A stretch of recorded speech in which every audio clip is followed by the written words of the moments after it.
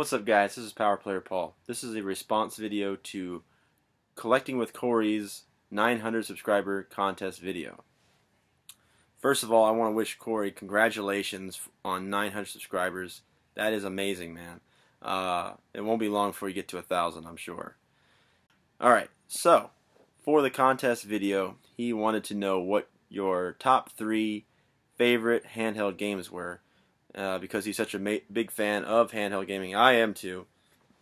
I must admit that I didn't really own my own console until the Nintendo DS, handheld console until the DS. But my neighbor had the other ones that I grew up with, so I did grow up with Game Boy and everything as well, and Game Gear and all that. Anyway, let's go ahead and get started with the games. Number 3 of my top favorite handhelds.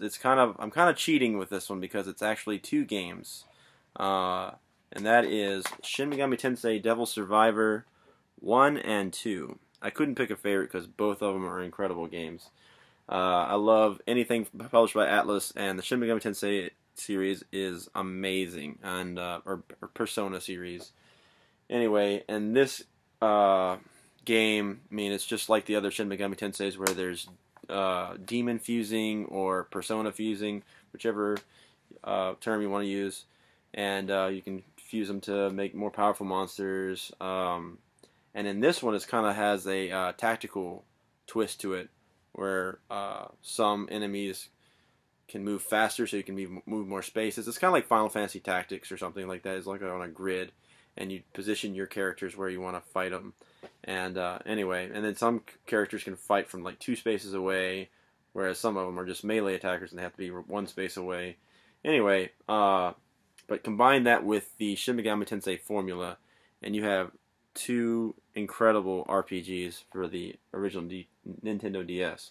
Now, I know these came out, they were re-released on the 3DS with some modifications, I guess, but which I probably will pick up sometime, but these were excellent. So number 3 spot goes to Devil Summoner 1 and 2. Alright, for my number 2 spot, this is a personal favorite of my girlfriend, I think, and this is a favorite for a lot of people. And I mean, I grew up playing it. I never played it on the original Super Nintendo when it actually came out. I have it now, but my first one was on the 64, but that is Mario Kart. I mean, you can't go wrong with Mario Kart. This is Mario Kart 7. This one, I mean, I have the one for the original DS, but there are so many, you know, you can play with more tracks with this one. You only need one, well, you only need 1 cart for that too, but you can play with friends with just 1 cartridge. And it's Mario Kart. It's a bunch of fun. I mean, we've sunk so many hours waiting out in like Pizza Hut, waiting for a pizza to be cooked, and like, hey, you want a quick game of Mario Kart while we're waiting? And there you go. And then of course you can play online. Obviously, I mean, enough said. All right, and number 1. This is this is the very first handheld game that I ever played, and I have kind of a funny story behind this one.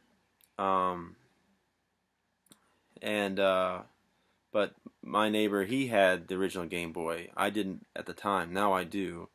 But I've played this game in all of its iterations since. But this is where it started for me. Tetris on the original Game Boy.